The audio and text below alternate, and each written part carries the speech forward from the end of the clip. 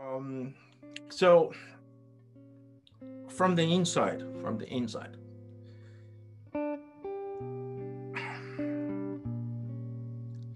okay,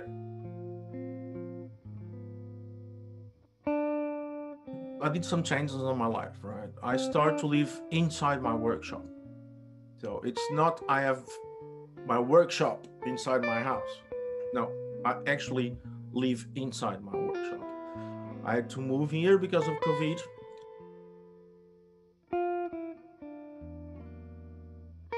And I had to readjust my space to be my house.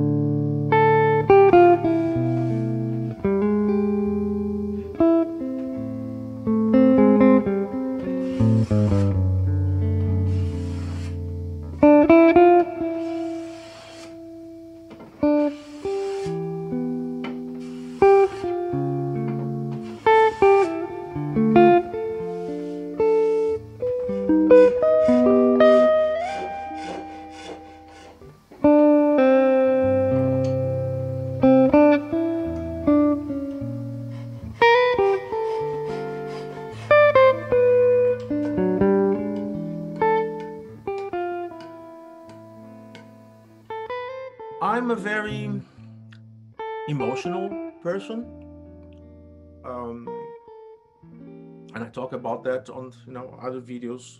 How much the emotion it's important for me to drive me to do what I do, not only on work but on everything,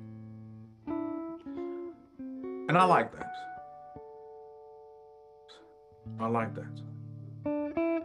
And I do all my work by hand. It's like 99.9%. And I've been traveling all over the world, and I bought tools in special moments, and almost all of them in special moments. And some of them I actually bought I didn't know if I will use them ever. I just like them. I just like the moment. It makes sense. And I end up to those tools are the ones I use the most. I care about the tools. It's not, I like good tools with stories. Like that's what I think I make with my guitars. It's like, there's means on things I do, and there's stories, and that make a story of that guitar.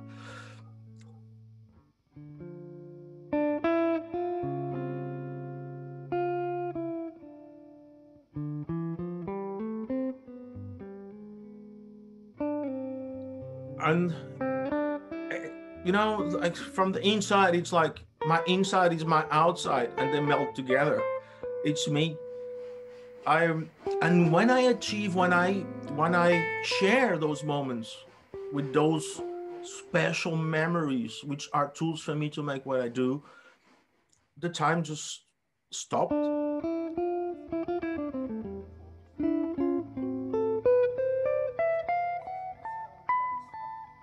And suddenly the result is done, and I feel surprised with the result. I feel like I didn't make anything. I was just there.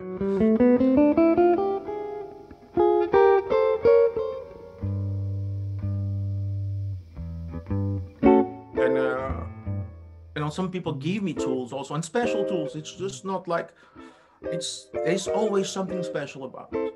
I know it's could be very romantic, or but it's the truth. It's the reality. And I hope those tools will go on after I'll leave, after I die. I hope those tools keep going the same way. The ones I'm using, some of them, most part of them I'm using, they've been doing their job. They've been in other hands, and that's really inspired my work and allowed me to play music without thinking again.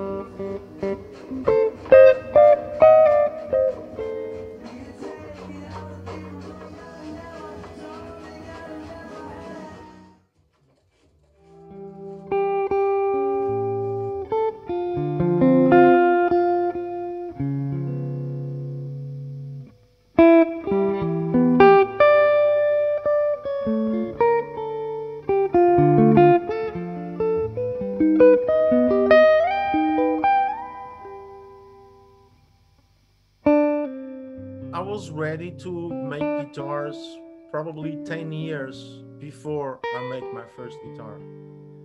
And the reason I didn't, it's because I didn't find a reason to make it. I didn't want to make something. I didn't want to prove myself for the world. I was able to make guitars like everybody else was doing. No, it's not. I'm not blaming anybody, or No. it's just I didn't see a reason to just be another one making guitars. It took me like 10 years or probably more.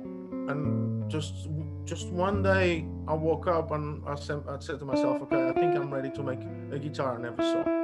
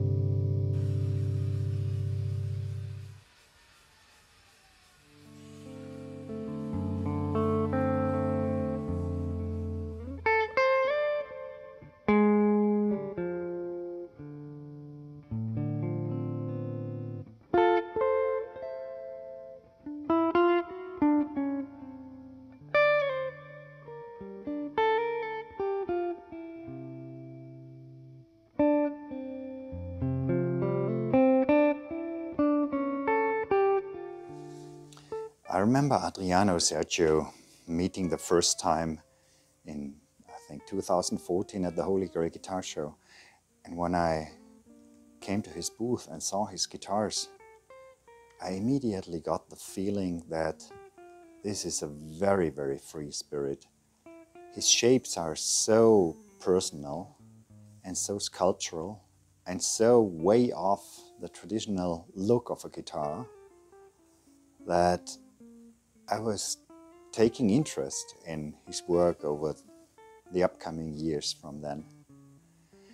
It's interesting to see how he develops his sculptural approach on his guitars, and he's getting more and more personal. But even from the first models, from the first guitars, you could see his character, his personality in his guitars, and this is really something rare to find. Adriano is a true sculptor. If someone has the right to say, I don't like CNC manufactured guitars, then it's Adriano, but no one else. But interestingly, He doesn't refuse CNC. He doesn't use CNC, but he doesn't refuse.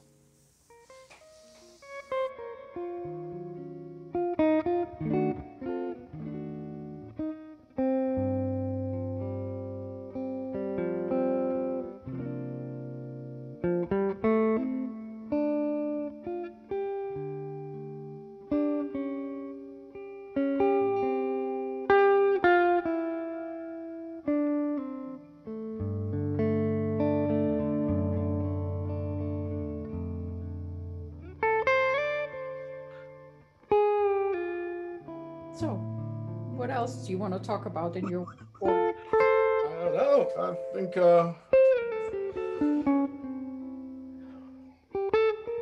think I'm good.